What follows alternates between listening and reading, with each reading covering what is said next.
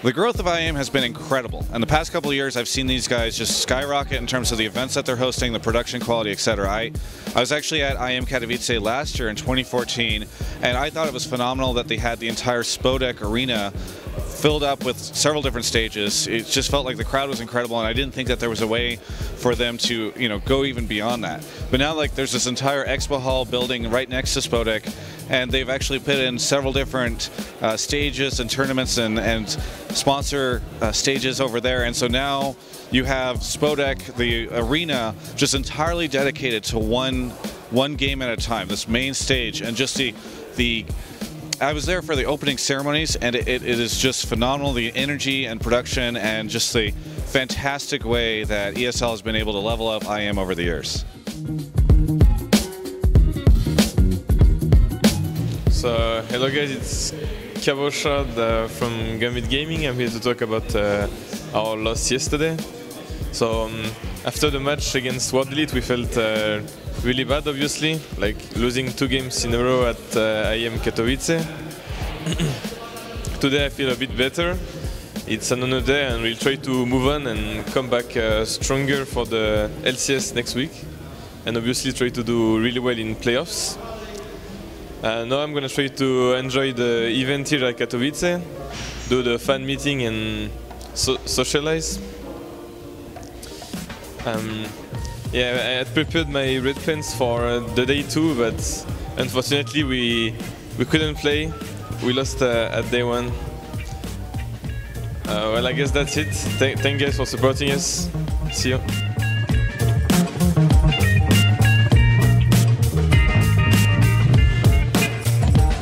Well, I think it's a really good experience to come here to Intel Extreme Masters. It's very unique. You have to be there to see what it's like.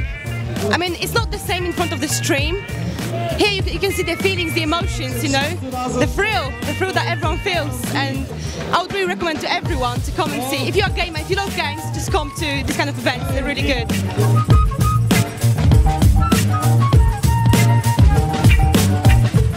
Alright, it's early Sunday afternoon, standing outside the hotel before we go into the finals here. Obviously very shocking tournament. I think yesterday's games, GE Tigers may have gotten a little bit cocky, not sure what they were doing that Yasuo pick, didn't really play a strong early game, and definitely game 3, I think Lee especially was making some poor decisions, and Spirit is playing really well. I mean, this has been a really huge tournament of upsets, so still think TSM probably going to pull out the finals. They showed that they had a really strong early game plan to contain Spirit in game 1. And over a 5-game series, I think that the fact that they have played together before will really help them. But we'll see. I mean, if they can continue with a strong level of outplay, W's been getting consistently better over the tournament. It's hard to call, but I'd still go with TSM in the finals. So this entire event so far this week has been incredible. A lot of upsets. I've been watching on both stages, StarCraft and League of Legends.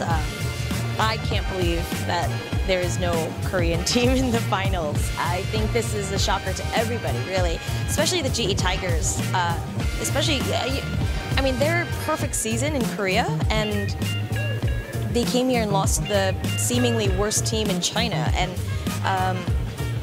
I guess that just goes to show you how esports is really flexible, and I think these are the things that make tournaments like this fun. These international tournaments are very important for teams to really compete and show each other what they're about. And I like the whole national pride kind of thing and the regional pride.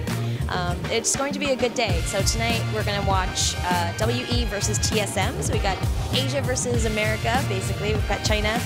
And they both have strengths for sure, and I know WE is a team that literally just got together, and if they win this, it's going to be the craziest Cinderella story ever. So I'm really, really excited to watch today's finals.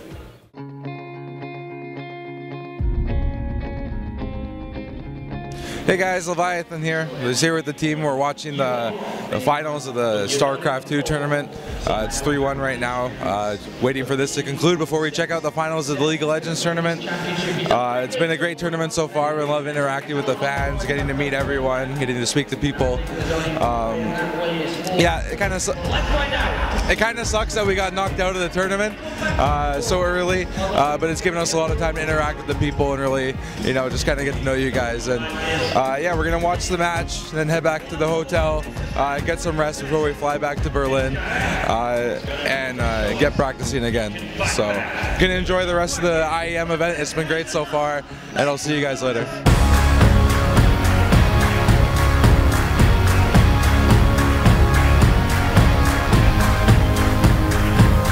Hello everyone, Chobra here.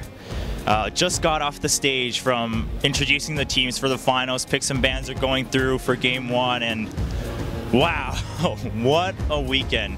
The crowd has been phenomenal, and for the finals, we couldn't have asked for a better stage, better audience. Just filled the stadium, and I think this weekend with the stories, with World Elite going to the finals, Korea falling down, TSM making it to the finals, it's a really big reminder why any of us started watching League of Legends firsthand. For me, being here on the stage made me feel like a true fan again of the game. I could just enjoy it and feel the excitement of the players and the fans. So I'm very thankful to, of course, ESL and Intel Extreme Masters, but of course to all of you, the fans who have supported me. Thank you so much, and I really hope I can stand on a stage like this again sometime in the future.